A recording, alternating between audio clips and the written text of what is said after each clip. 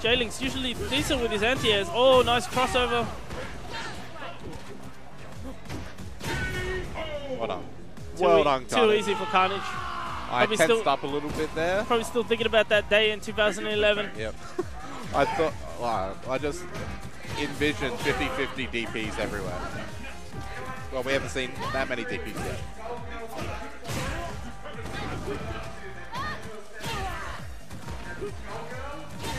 Oh, again. So some more DPs. Punishing the Oh, poke surprised there from, was not one there, unless Street Pussy here. unless there's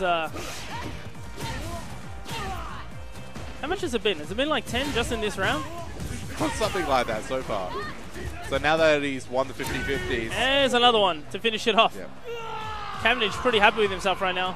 So maybe we're a little bit ahead of ourselves calling this to be a good matchup. Looks like Carnage has Street Pussy's number right now. Yeah, it's not looking good for Street Pussy right now.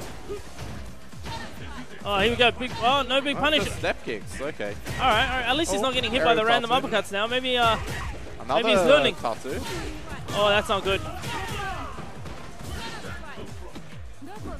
Let's see how he blocks. Knockdown. Oh, okay. gets thrown instead. He's waiting for the dive. Oh, another throw. One more. Oh, crashing foot. Oh, that sucks. But he gets a thumbs up from Carnage anyway. That was shot. I was like, the only thing he could have done there was ultra, and I was kind of looking for it, but that sucks that it didn't hit. Yeah. That would have been cool as.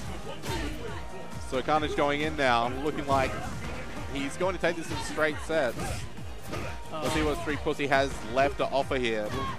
When you whip ultras like that in clutch situations, it can be the end of you. Like, this is, not sure what Cammy is doing. And there you go, that's it. Congratulations, Soul. Carnage moves on. Soul? Carnage. Carnage. Facing Cypherian X. Finally gets his revenge. Winners finals, I believe.